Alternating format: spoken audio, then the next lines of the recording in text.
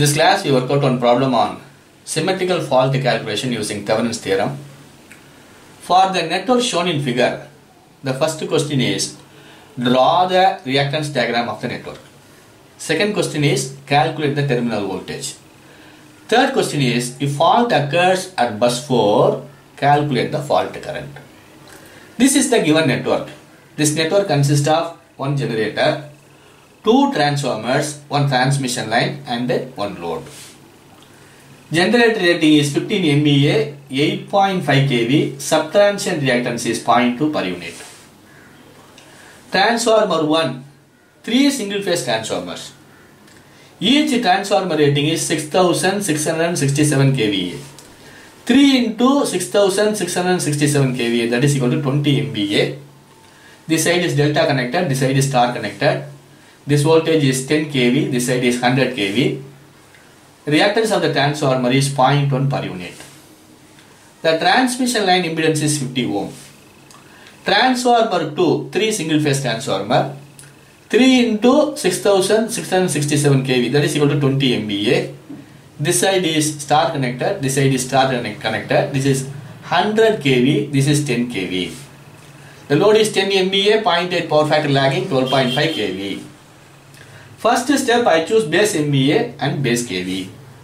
Base MVA is equal to 10, base kV is equal to 12.5. Next, I have to calculate the high voltage kV base.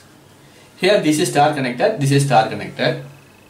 In star connection, line voltage is equal to root 3 times phase voltage. Delta connection, line voltage is equal to phase voltage. Therefore, 10 into root 3, 17.32.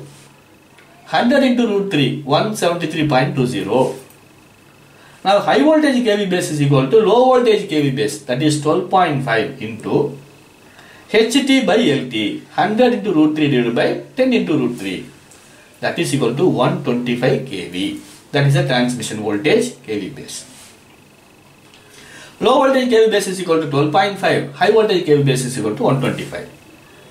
Step 2, I have to calculate the per unit reactance of the generator, transformers, transmission line based on this base MVA and base kV.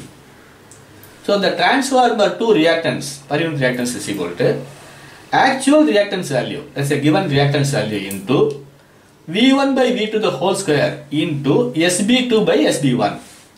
1 is a given value, 2 is a chosen value. Therefore, XT2 is equal to given reactance J.1 into V1. V1 is 17.32 divided by V2. V2 is 12.5. 12.5 the whole square into SB2. SB2 is 10. This value base MVA divided by given value 20. That is equal to J.096 per unit.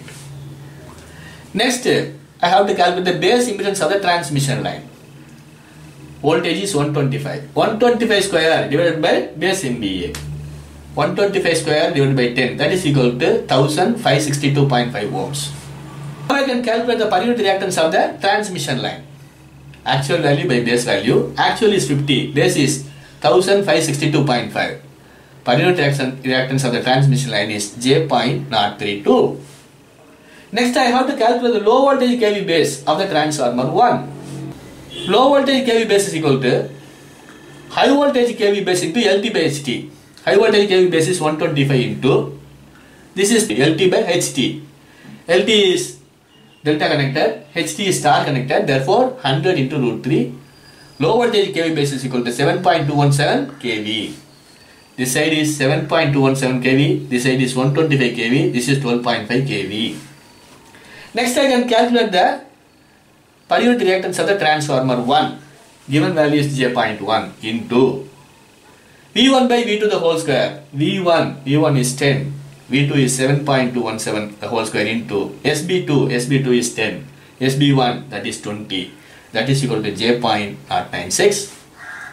The last is a generator. Given value is J.2. V1 by V2 the whole square. 8.5 by 7.217 the whole square into SB2 is 10. SB1 is 15. That is equal to J.185. Now I can easily draw the reactance diagram. That is step 3. All the values are in per unit. The generator reactance is J.185. Transformer 1 reactance is J.096. Transmission line reactance is J.032. Transformer 2 reactance is J.096.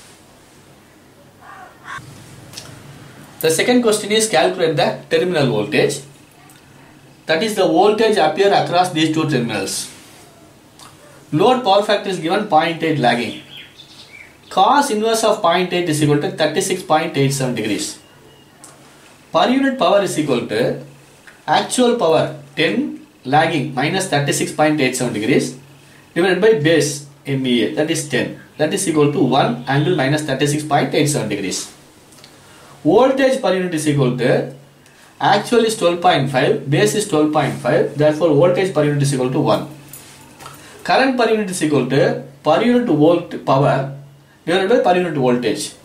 1 angle minus 36.87 divided by 1, that is equal to 1 angle minus 36.87, that is a per unit current. Now I have to calculate the voltage drop. I know the I have to calculate the value of X. X is equal to J.096 plus J.032 plus J.096. X is equal to J.224 angle 90 degrees. I is equal to 1 angle minus 36.87 degrees. I into X, voltage drop is equal to 0.224 angle 53.13 degrees.